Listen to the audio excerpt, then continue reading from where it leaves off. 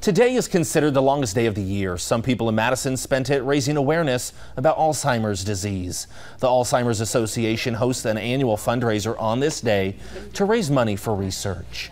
Their motto is, "The day with the most light is the day we fight." Today there was a fundraiser with dozens of people making scrapbooks, which of course is one way to preserve memories of your loved ones. It's just a personally painful disease to see someone that you love not know you, and it would be really wonderful to find some treatments and some cures so that nobody else has to go through this.